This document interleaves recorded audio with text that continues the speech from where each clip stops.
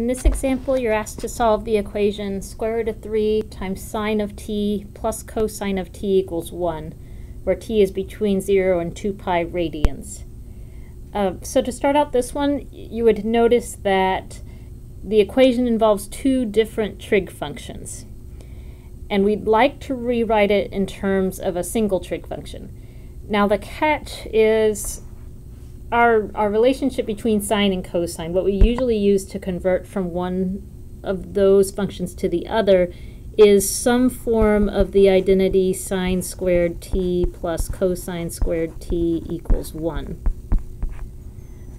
which allows us to turn, say, sine squared into 1 minus cosine squared. Okay, but the squared portion of that is critical. So if it's just sine to the first, I can't turn that into a function of cosine the way this thing is written. That's why the strategy, if you have an equation involving just sine and cosine to the first power, is to isolate either sine of t or cosine of t and square both sides. So that's generally our strategy. It doesn't matter which of those functions that you isolate. I'll say isolate one function and square both sides.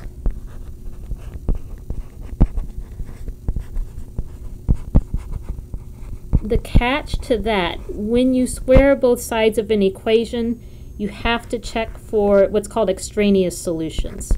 I'll just put must check all of the, we'll call them potential solutions that we come up with. We have to check them in the original equation at the end of this problem. The reason, and let me give you a quick reason why you get these extraneous solutions. Or more of an illustration, I guess. If you take the equation x equals 2, the solution set for that equation is just the number 2. However, if you square both sides, and you have x squared equals 4, now the solution set actually includes two values, 2 and negative 2. X could be 2 or x could be negative 2, and it would satisfy this equation, the second equation. So when you square both sides of an equation, you get these extra solutions that sneak in this case the negative 2, that don't actually satisfy the original equation. If you try substituting negative 2 for x in the equation x equals 2, it's not going to work. Okay, so negative 2 is an extraneous solution.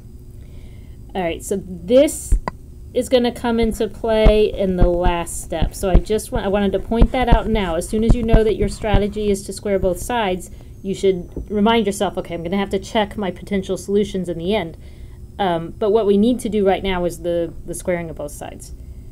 Okay, so let me rewrite the original equation here. And if I'm looking at this equation, I don't really care for that square root of 3 either. I mean, it makes things look a bit messy. So I'm going to move the cosine over. And again, it doesn't matter which function. So if you solve this isolating cosine, you would get the same solutions. But so I'm going to isolate square root of 3 sine t. So that, okay, now I can square both sides.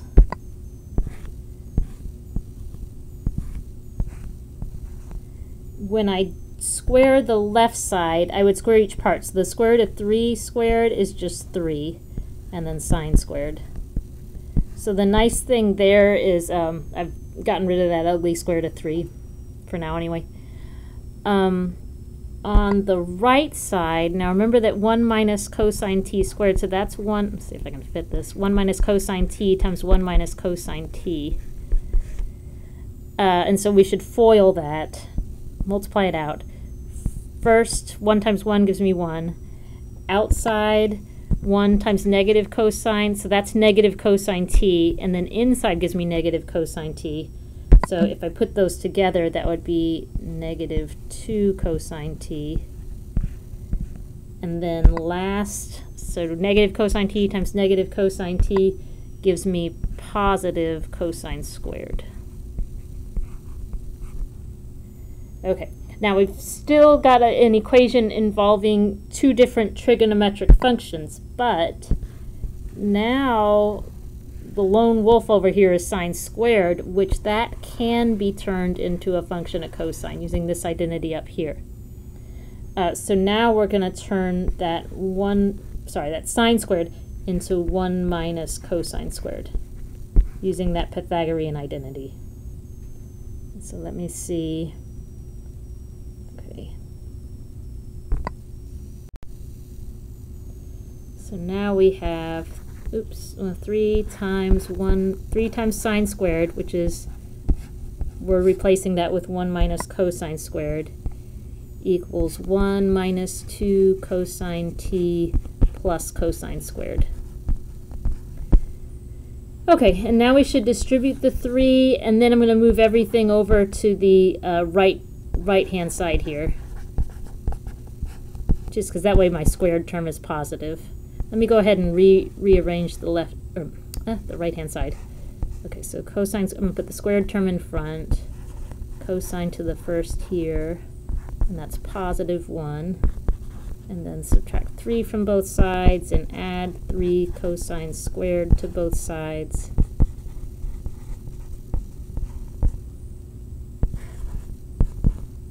So that now we have 4 cosine squared. 2, and then 1 minus 3, so that's minus 2. Now notice that everything here is divisible by 2, so if we can divide out just a constant like that, that's always a good idea. It makes our numbers a bit smaller, easier to work with. So now divide each term by 2, so this is 2 cosine squared, negative 1 cosine t minus 1. And that can be factored. Since there's so much else going on in this problem, I'm going to move through the factoring fairly quickly. We've had to factor several times now. The only way to factor 2 times this quantity squared is 2 times 1. The only way to factor negative 1 would be a negative, with integers I should say, it would be negative 1 times 1. I want the outside-inside part to give me a negative cosine t. So I want to put the negative 1 here, so that 2 times the outside part will give me negative 2, inside part gives me positive 1, and that'll add up to this negative 1 cosine t. Okay, set each factor equal to 0.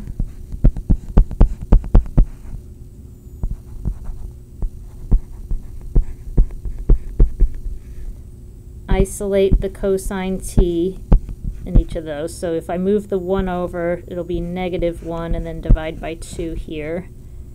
Here I would add 1 to both sides, so this is positive 1. Okay, and once you get the trig function by itself, now you need to go to the unit. So we have 2 possibilities here. We have cosine t equals negative 1/2, and, oops, I'm going to color code this, cosine t equals 1. Alright, so cosine is equal to 1 here. We're supposed to be in radians, so when t equals 0 radians. Cosine of t has a value of negative 1/2. Remember that that's the x-coordinate on the unit circle. And so that occurs twice when t is 2 pi over 3 radians or 4 pi over 3 radians in quadrant 3 there. Okay, and so we would be done if we hadn't solved this thing by squaring both sides. So the squaring both sides, we have to go back and say, okay, yeah, but one of these solutions might have snuck in just when I chose to square both sides. So we have our potential solutions. All that's left is to check them. And the way you check whether it's an extraneous solution, I'm going to abbreviate solutions here, is to plug it into the original. Alright, so I've written the original equation out here. So our potential solutions were, let's see, the first one was 0. So you'd plug 0 into the original equation. Square root of 3 times sine of 0 plus cosine of 0. And we want to verify whether that equals 1. Well, sine of 0 is 0. Cosine of 0 is 1. You can go grab your unit circle if you want to verify that. But so that does equal 1. So t equals 0 is a verified solution here. Now let's check 2 pi over 3. So plug it into the original equation, square root of 3 times sine of 2 pi over 3 plus cosine of 2 pi over 3. Okay, so that's equal to the square root of 3. Sine of 2 pi over 3 is positive square root of 3 over 2. Cosine, remember this is in quadrant 2, flip over to your unit circle if you want to. Cosine of 2 pi over 3 is equal to negative 1/2. Okay, now multiply this straight across. Square root of 3 times square root of 3 gives me 3 over 1 times 2 gives me 2. Remember, there isn't a denominator. The denominator is 1. Minus 1 over 2. So this gives me 2 over 2, which is equal to 1. Okay, so 2 pi over 3 is a solution. All right, last but not least, 4 pi over 3. Okay, so square root of 3 times sine, and you get the idea with this part probably.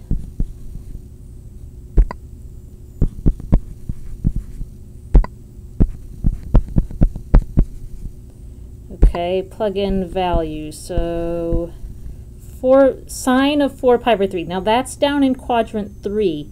The y-coordinate, so the value of sine is negative. Negative square root of 3 over 2. Cosine is also negative. It's negative 1/2. If you multiply straight across over here, you still have square root of 3 times square root of 3. So it's still going to be 3 over 1 times 2. But this time it's a positive times a negative. So now it's negative. Minus 1/2. So this is equal to negative 4 over 2, which is negative 2, not 1, like we were supposed to get. So this is an extraneous solution. And your solution set to this equation, this very long solution here, we finally end up with 0 and 2 pi over 3 as our solutions.